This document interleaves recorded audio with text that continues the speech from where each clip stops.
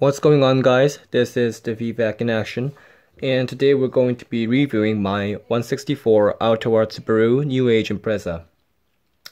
The Subaru Impreza is a compact family sedan, first launched in 1992 as a successor to the Subaru Leon. It has a pretty interesting rival relationship with the Lancer, although the Lancer Evolution X usually performs a lot more better. The version we're checking out today is the second generation New Age Impreza WRX STI. WRX stands for World Rally Experimental, and STI stands for Subaru Technia International. And basically, the WRX STI serves as a high-performance variant of the normal Impreza. The WRX STI uses a 2.5-liter turbocharged H4 engine, producing 250 horsepower, and it's quite an interesting engine actually, not too common on other cars. Impreza, especially the second generation, was widely seen in rally races and was actually quite popular too, and it's a pretty popular tune-up car for its low price and quite good performance. So anyway, let's move on to the model. So here's my Impreza outside the box. Like most Autoart 164 models, it has an open package and a acrylic case inside for display. And let's take a look at the car from the front. So the front looks like this, and I'll be honest with you, this car lacks detail in every single way, even for a 164. I think it's terrible, and one of the main reasons is that the Mustang and the Veyron, which I reviewed earlier, had plastic headlamps for separate parts, but this one has just painted on headlamps, and not only is it just painted on, it has terrible detail, as you can see right here. It looks very unrealistic, and you can completely tell it's just painted on, and it gives a very toyish look. I know since 164 diecast cars are really small, it's not easy to make it very detailed, but really, this is terrible.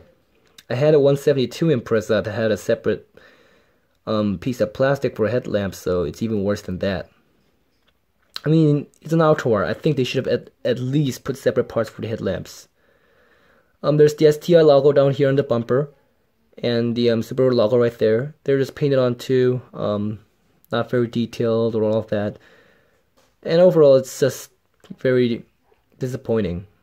And by the way, since it has a circle bug headlamp right there, this one is probably a pre-facelift Impreza, made from 2000 to 2002.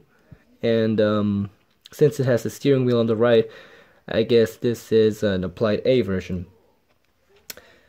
So let's take a look at the side. The side is pretty plain, nothing really interesting. In white. The only thing I like about this car actually is the rims. The gold rims, they're actually okay detailed, and probably the only thing on this car that I wouldn't criticize. So let's take a look at the car to the back. The back is not too different from the front. It has painted on features, and the rear lamp right there is just really disturbing. It makes it completely look like a toy. And all the decals and the logo are just painted on, so I mean, it's an Autoart, I guess. I mean, they didn't even put the least amount of effort into it, right? So why did I buy this car if it had so much terrible detail? Well, I'm a really big Subaru Impreza fan, and well, the second generation is probably the most iconic Impreza, as it performed really well on rally races. And actually, the second generation Impreza is the last generation Impreza to perform in a rallycross event, so not having it was not an option for an Impreza fan. And even with its less impressive detail, I was pretty happy with just having a New Age Impreza in my collection.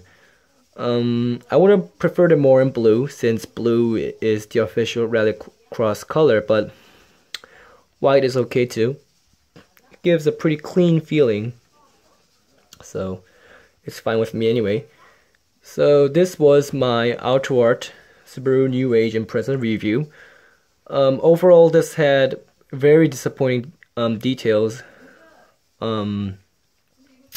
Even for a small diecast car, I think Autoart should have put at least plastic part headlamps, right? I mean, painting it on is just really unimpressive. So that was it, the Subaru Impreza review, and I'll see you guys later.